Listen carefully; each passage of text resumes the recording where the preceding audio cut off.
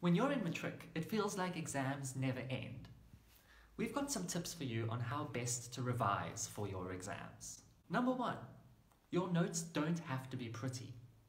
Revision is supposed to be a quick task, so don't spend too much time making your revision notes nice, beautiful works of art. Keep it simple.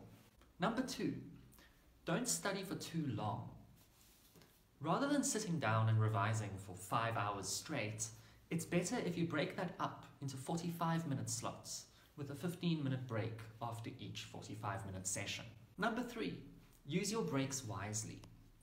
Just because you're taking 15 minutes off of studying doesn't mean you can just go sit down in front of the TV. Use that time to get some fresh air, take a walk, stretch your muscles out.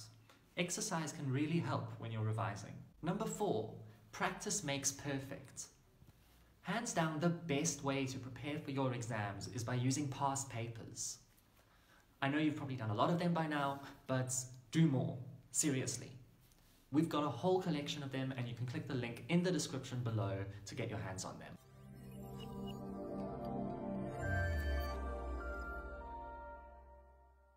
Thanks for watching. Subscribe to our channel, like us on Facebook, and follow us on Twitter to stay up to date.